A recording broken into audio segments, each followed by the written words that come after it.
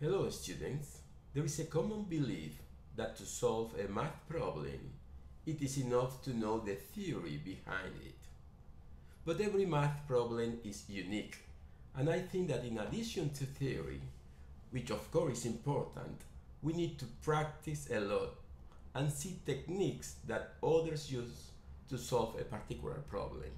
This is a problem that many students find difficult even though they know all the theory needed to solve it.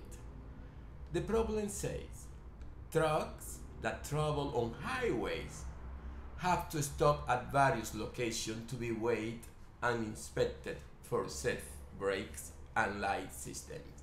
Of these trucks, 79% are on interstate commerce, while 21% are on intrastate. Of the intrastate truck, 2.9% are flat for safety defects, compared to 0.9% of those that are on interstate business. So this is the information of the problem. So they give me this information, and with this information, I need to answer these questions.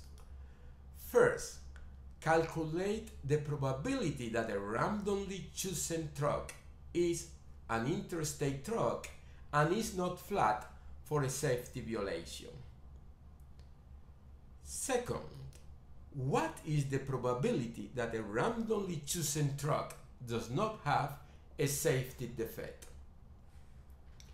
And C, if two trucks are chosen randomly, determine the probability that only one of the two does not have a safety defect.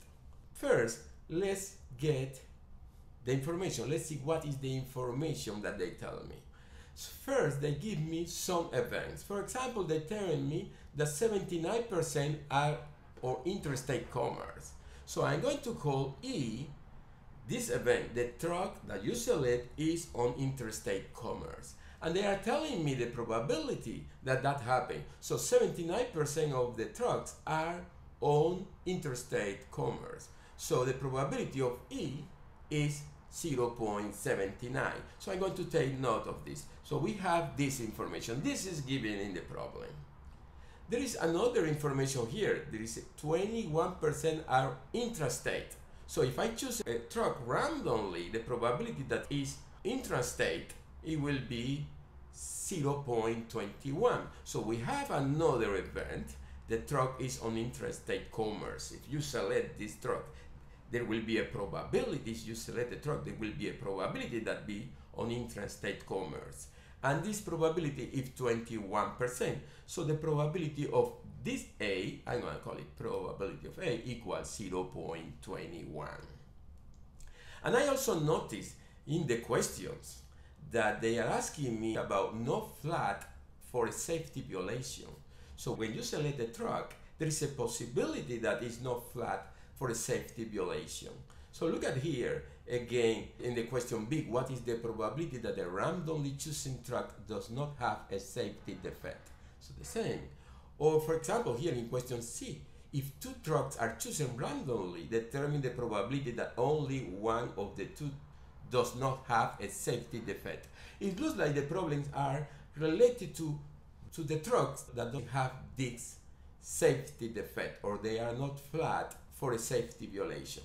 So I'm going to call S this safe truck. I'm going to call it a safe truck, and I'm going to call this event safe. S will be the truck is safe, and the truck is safe means it's not flat for a safety defect. For example, in question B will be what is the probability that the randomly chosen truck is safe, so don't have a safety defect.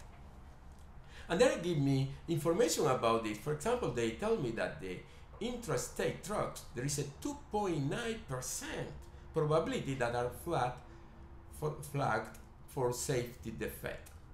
So if the truck is known to be intrastate, there is a 2.9% that is not safe, so it is flagged for safety defect. So I'm going to say that the information is the probability that the truck is flagged for safety, or if false, that is safe, given that is intrastate, is 0.029, so 2.9%. And obviously, if this is the probability of being false that is safe, or being flagged for safety defect, then 1 minus this will be the probability of being safe, given that is an intrastate commerce truck. I'm going to type the probability of safe given A, of course, will be 1 minus this, because it will be the complement of this. This will be the event the truck is not safe. If false that is safe, is flagged for safety violation. Then the opposite, the probability of safe, given that is intrastate commerce, is 1 minus that. And so it will be 1 minus 0.029, so we know that will be 0.971.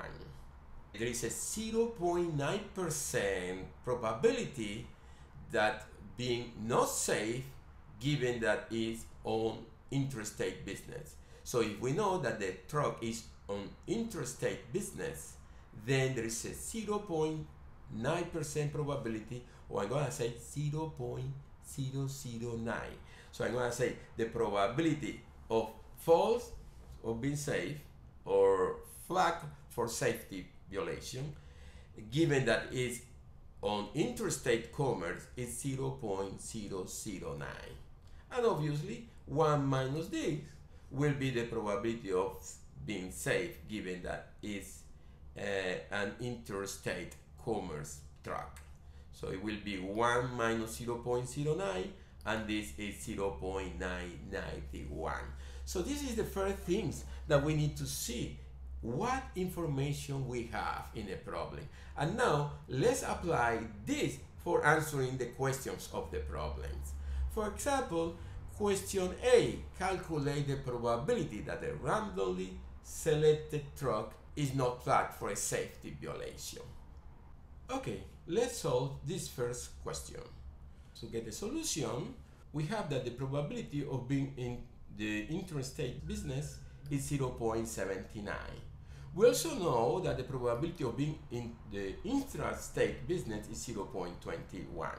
We know also the probability of being safe, given that is in the intrastate business, and this is this 0.971. And finally, we know the probability of being safe, given that the truck is in the interstate business, is this 0.991. So this is the information that we have. And the question that it's asking me here is, what is the probability that a randomly chosen truck is an interstate truck and is not flagged for a safety violation? So it's safe, because it's not flagged for a safety violation. I'm going to say that the question they are asking me is, what is the probability of being in the interstate business and being safe? So they are asking me the probability of E and S. And we know that the probability of E and S is the probability of the first multiplied by the probability of the second given the first. So this is the formula for computing the joint probability of two events. The probability of E and S happened. So it will be the probability that the first event happened multiplied by the probability of the second, given that the first happened. And I know, actually, I have the information of both of these. We have the probability of being in the intrastate business. It's 0.79. So it will be 0.79 multiplied by the probability of safe given E, of being safe given that is in the intrastate business. This is 0.991, that is here. So type it here, 0.991. So we multiply this using a calculator, and that gives me 0.7829. So that gives me the answer of this first problem. We have more information now. We have the 4 data that they told me, and we have found the probability of E and S. Let's take note of this for answering any other questions. Let's type it here below. So we know now that the probability of E and S is 0.7829. And let's think in the second question, what is the probability that the randomly chosen truck does not have a safety defect? And it doesn't have a safety defect, means that it's safe. So they're asking me the probability of being safe. So they're asking me the probability of S. But how a truck can be safe? Maybe the truck is in the interstate business and is safe, or maybe the truck is in the intrastate business and it's safe. So I'm going to say that the probability of S will be the probability of E and S, or A and S. So it could be in the interstate and safe, or in the intrastate and safe. So for a truck to be safe, it needs to be or here or here. And we know how to compute the probability with an OR. The only that I need to do is add together the two probabilities.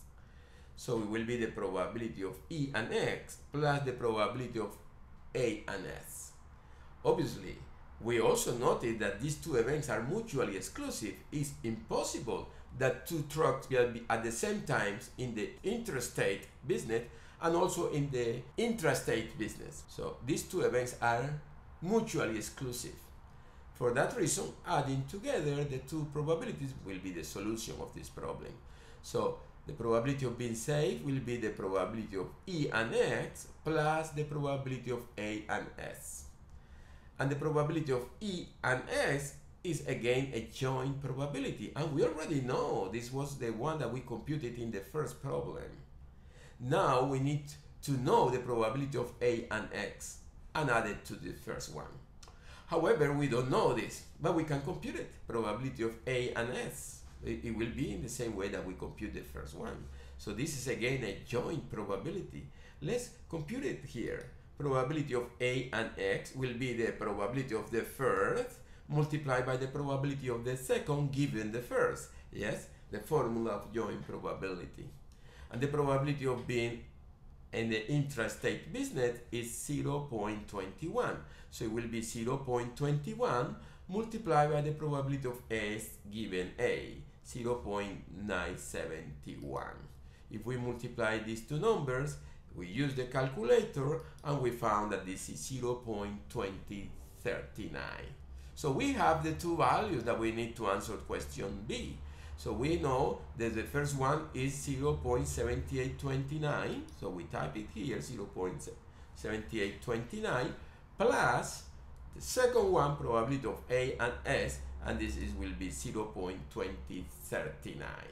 So these two, adding these two numbers, the answer will be that. So the answer will be, using the calculator, 0.9868. So the probability that the truck is safe, so in other words, that the truck does not have a safety defect, is 0.9868. And this answer question B.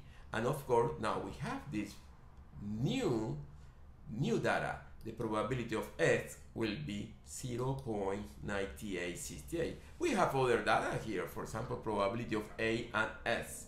So we have that is 0.2039. However, we don't need it to answer question C.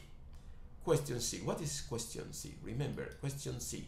If two trucks are chosen randomly, determine the probability that only one of the two does not have a safety defect. Only one of the two does not have a safety defect. For the students that have studied a binomial distribution, they notice that this is a binomial distribution. We are making two trials, and we know that the probability that the truck is safe, so does not have a safety defect, the probability of being safe is 0.968. So if you know binomial distribution, use binomial distribution with n equal 2, because you are choosing two trucks. N equal 2, what is the probability of exactly 1? So for the student that know binomial distribution, solve this problem using a binomial distribution. But if you don't know a binomial distribution, to get a solution, we need to take into account that there will be two different events. S1 will be the event the first stroke is safe. So you choose the first stroke and the first stroke is safe. And S2, I'm going to call it the second stroke is safe. So now they are asking me the probability of only one safe. So I'm going to call it that the probability of S1 to be safe is 0.9868. But obviously the probability of the second being safe is again 0.9868 because these two events are independent. Are independent because if the first stroke is safe, that does not change the probability that the second can be safe also. Why not? There is no change in the probability of the second. So there is no influence in the probability just because the first stroke is safe. The other stroke can be safe also with the same probability. So these two events are independent. So we know the probability of being safe.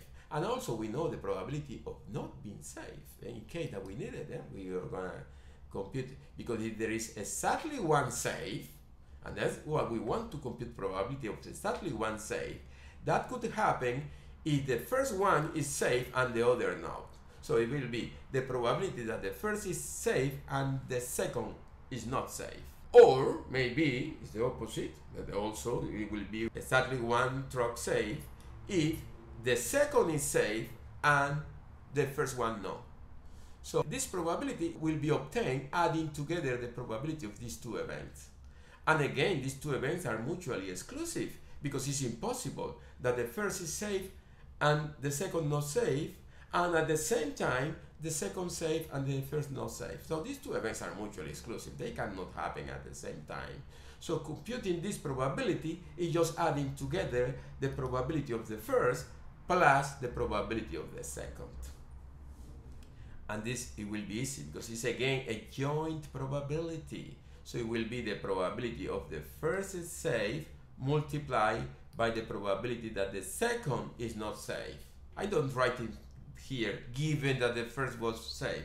No, because they are events that are completely independent. So if the first stroke is safe, it doesn't change the probability of being safe of the second stroke. So for that reason, these two events are independent, so we just multiply the two probabilities. And again here, for getting this probability will be the probability of S2 multiplied by the probability of no S1. And I know if the probability of being safe is 0.9868, the probability of not safe will be 1 minus this number, yeah? So it will be 0.0132. And now that I have these two numbers, we can substitute here. For example, probability that the first stroke is safe is 0.9868. Multiplied by the probability that the second stroke is not safe, so 0.0132. Plus the probability that the second stroke is safe, 0.9868.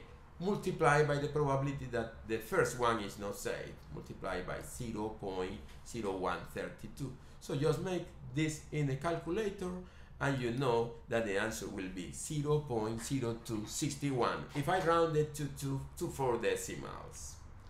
Okay, that solved the problem. So this is a good problem to practice. This is a good problem to see techniques for solving it.